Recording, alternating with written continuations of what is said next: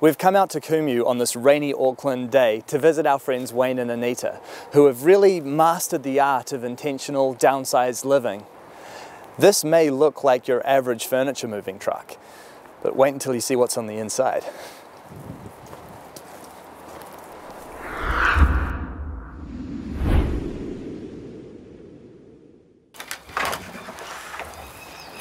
Hi! G'day, Wayne and Anita. Hi! Welcome! We were fresh in a new relationship and we considered the various options that we had for living and really wanted to have a simple life without the demand of financial overcommitment, and came up with the idea of a mobile home. What a beautiful space. Yeah. This is just lovely. And it's incredibly warm in here as well. You've got the fire. Yeah, look at that. We've warmed it up for you. And we've got halva in the pot and pine cones in the fire. And it's got a this is the fire side of it. Beautiful. And this is the oven side of it, which we are yet to experiment with. We're drying out wood at the moment. And we've got to be really careful because it gets so hot that the wood catches fire sometimes. Oh, right. But it's great because it's a small fire, so we hardly use any wood.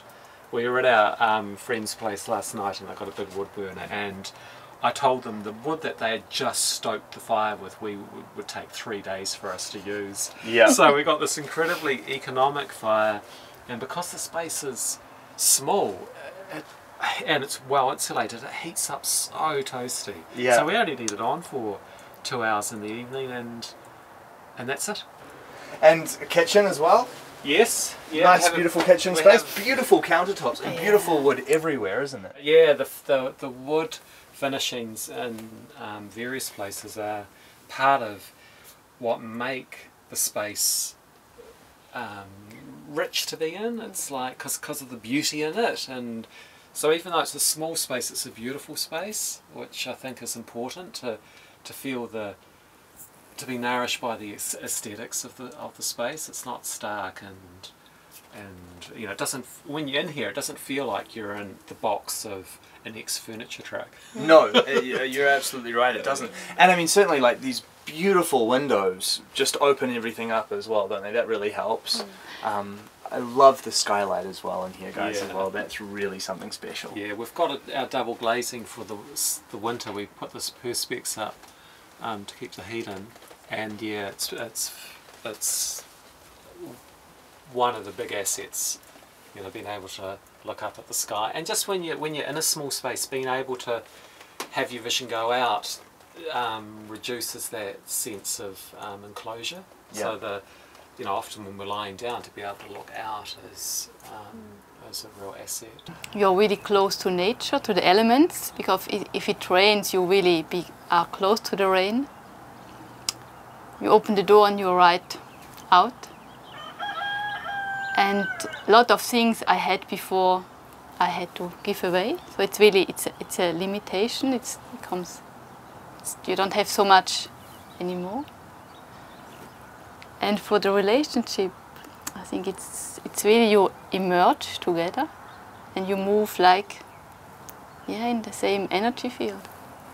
Yeah, we're really aware of that. We spend a huge amount of time together, and I think we're lucky because our relationship is relatively new, so we're still really enjoying each other's company. And the environment changes all the time. It's you know, we have a really enjoyable and interesting life where we're in different places and we're stimulated and fed and sustained by that. So we don't need a lot of noise and activity in our life when we're in this space. But it does require a still mind. You know, if your mind's getting agitated, then there has to be some way to be with agitation in a small space, because you can't go to another room, you know. So so we're really into into the awareness of being very present to what's going on in this moment, and not holding on to a lot of stories that normally are what get us all tangled up in conflict. And so, yeah. And if we need to, we go for a walk. And often we're by beautiful places to walk in, so that is a nice release. So, toilets and showering and that sort of thing, how do you guys get around that? We have a toilet tent and a portalo, and here we pulled it up there, but the heavy wind blowed it away. So in the moment it's in the shade house. Right. we chose to have space. That was we intentionally did that. Like most of the motorhomes people have all of their internal bathroom, all their bathroom internally, and you have no space. There's no space at all. So we specifically knew we wanted space. We wanted to be able to do things in our space and not be sort of restricted just to a little seat by a table. And so the toilet tent works well. Because we're in different places, we're able to use different amenities in different places, and there's 102 ways to shower. My favourite is a hot kettle. It's incredible, you know, how much we're conditioned to feel we need all of these things, but it's also incredible how quickly you can adapt. And it's lovely in the morning when the light comes out, just walk out to the toilet and just be in the day. Yeah. when it arrives. We're integrating a more slower pace into our lives, and that takes time. It takes time to come out of that conditioning of having to feel like you've got to cram lots of activity into short periods of time, and that's a big change to a culture that demands us to be so often so stressed in our relationships and in our work, and everything that we do has to have that degree of busyness, and so we're sort of doing the opposite.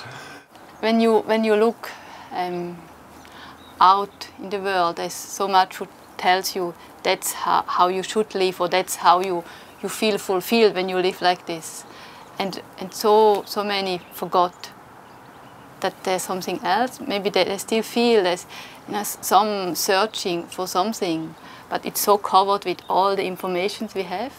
I think when more and more people live in a freer or lighter way, people think, yeah, that's other ways too.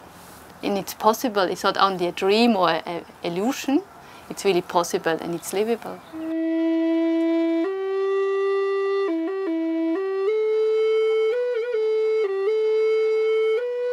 I think is it possible to genuinely be happy in life? You know, it's not so much is it possible to pay off my mortgage?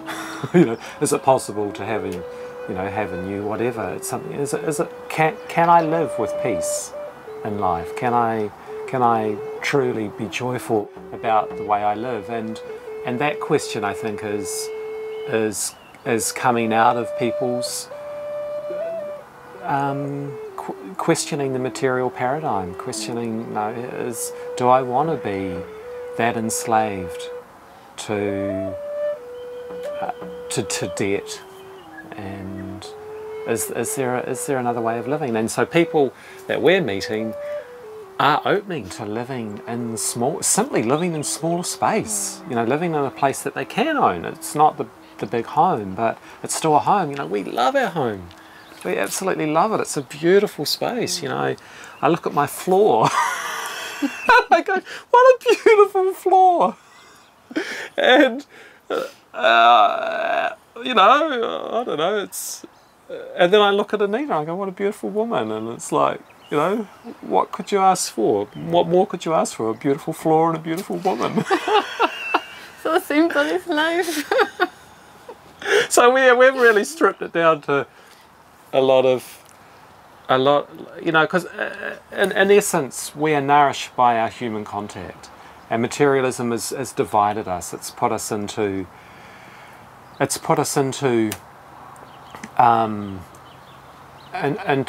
into such corners where all all we're surrounded by is our material acquisition, and our, you know, our people are sort of pushed into different rooms and with all their distractions, and so we've stripped all that back and we've just got each other and a little bit of a beautiful home. And so we're coming back to something very human at this stage. We're discovering a part, for me anyway, a part of me that has never really been deeply nourished, and I'm starting to experience the possibility that I can be happy and joyful and peaceful in my life.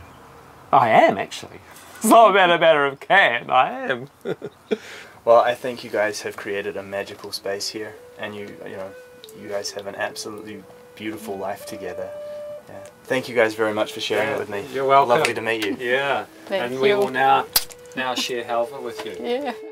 For me, what Wayne and Anita have accomplished is something truly special. It's an insight into a different and more simple way of life. It makes me ask the question, how could all of our lives potentially be improved if we actually followed some of these simple philosophies and found ways of simplifying our life, making it less about money, less about stress, and more about the things that are truly innately important to us as human beings? I think that's a lot to think about.